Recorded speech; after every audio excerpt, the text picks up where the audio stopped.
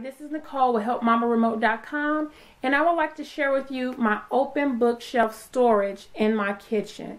Now, this is a great idea if you have a small kitchen, as well as if you're someone like me that loves to cook and you would like everything accessible while you're in the kitchen cooking. First, I'd like to share a little bit about this bookshelf. My husband and I found this bookshelf at the Goodwill over a couple years ago, and it was like $19.99. It was regular, like a wood color, and it had like a, if you look at any of my older videos, you'll see it had like a little guillotine part on there, and I had them cut it off. So it looks so much better without that little piece on it.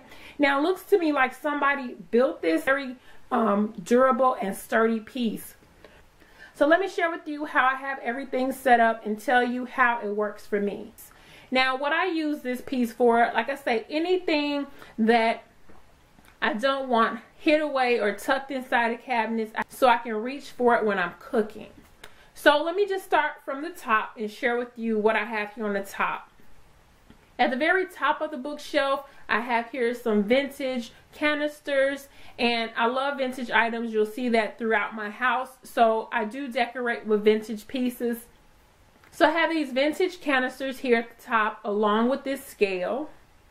On the next shelf here, I have canisters, and I have my beans in these canisters. From the left, I keep all of my beans over here. In the middle here, I have this vintage meat cutter. I don't use it. It is operable, but I don't use it. And it's also electric. So I have that there as well. And then on the other side, I have some more canisters that I house. My husband loves pepper. So what he does is we dehydrate the pepper in the summertime, and he grounds it, and we store that there. As well as I have another canister there where I have extra oatmeal because I buy the oatmeal in bulk. The shelf below that, starting from the left, I have some cookbooks. I had asked my grandmother I was looking for some recipes that she had, and she sent, she thought, I guess I was talking about cookbooks. So she sent me two of these cookbooks here. Another one, the KitchenAid cookbook, I got from a blogger event, and another cookbook someone gave to me. Here I have this vintage food chopper, and I was so excited when I found it because it also had the original paper as well as all the blades to cut with. There was an antique shop that I frequented that I would buy a lot of my vintage pieces from, and they had a food chopper. I passed it up. Usually they closed, and I was really upset because there were a lot of pieces that I was eyeing that I hadn't had a chance to get. Recently, I found another little thrift store, really cute little place that I love to go to because there's so many nice treasures I find there. They had this food chopper, so I picked that up, and I put the original papers in plastic. Get tore up. I know my kids look at it, throw it somewhere, or think it's garbage because it looks so old. Also, I have some ball jars in the back that I house other cooking items that I use, pastas or noodles.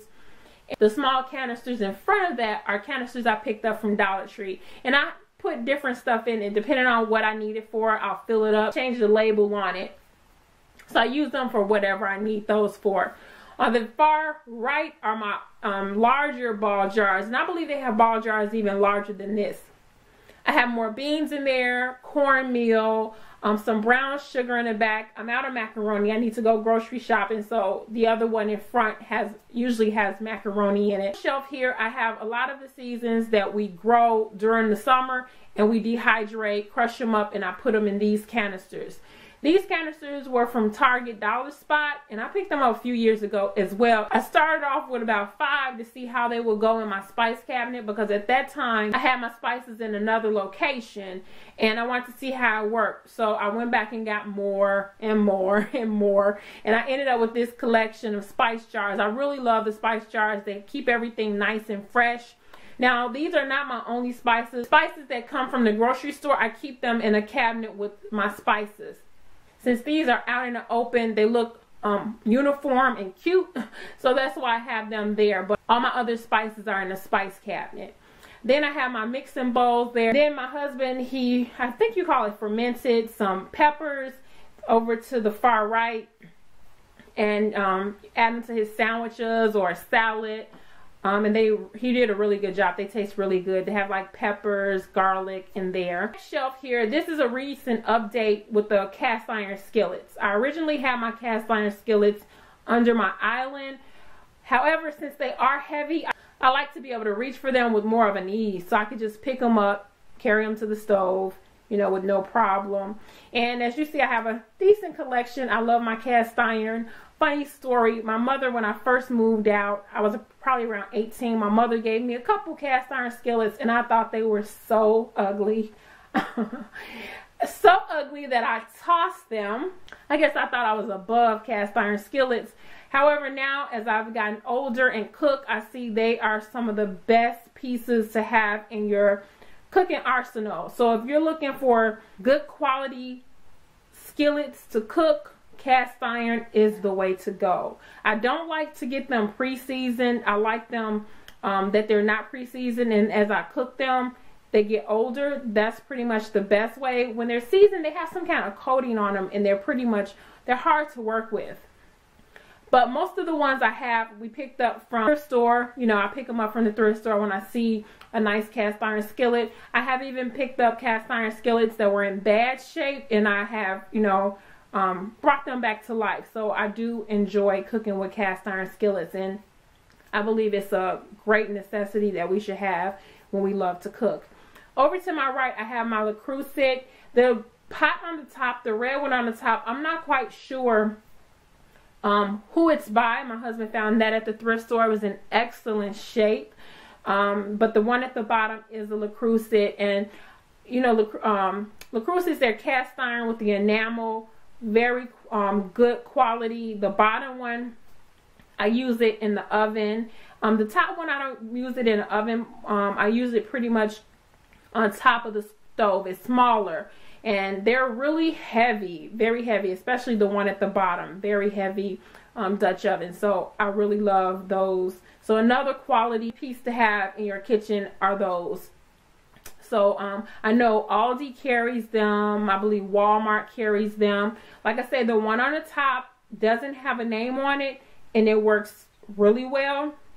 The Le Creuset at the bottom is also awesome, and of course that was over $100. I picked up, maybe a few years ago, picked up some Paula Deen cookware.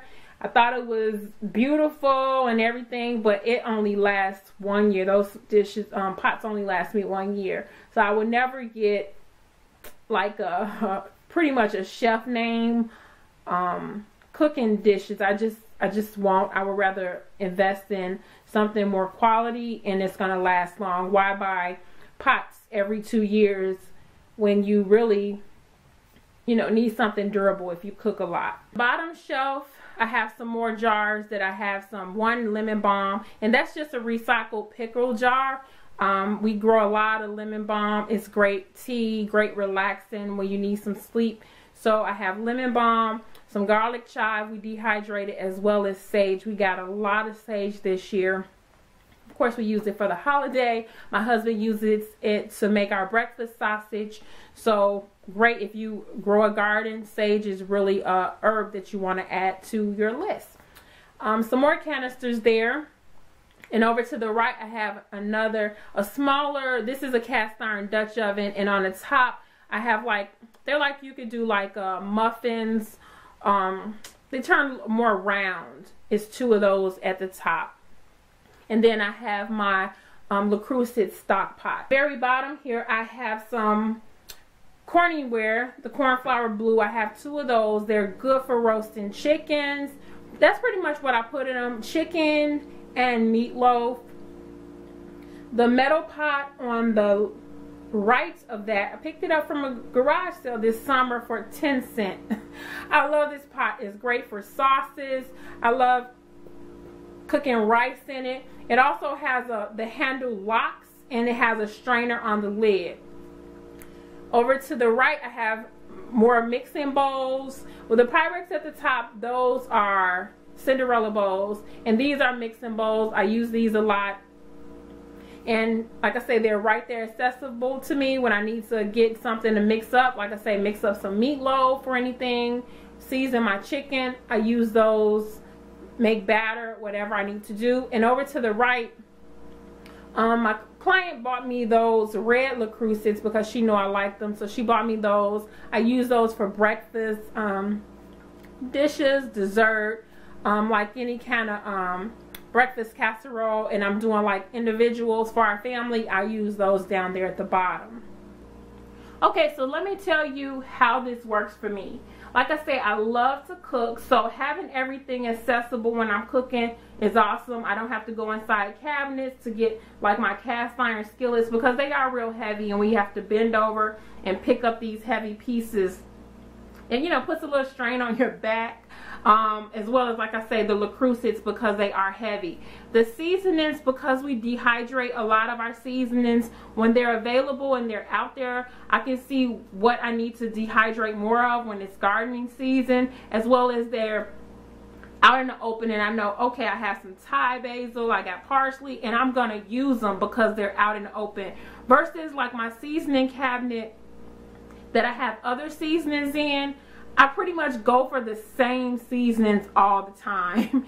You know, so this, when they're out in the open, I'm more apt to use another seasoning. Oh, let me try this. Let me see how much flavor this adds. So when they're out in the open, I like them like that. So since I don't have a pantry and we have a small kitchen, this is how I maximize that space.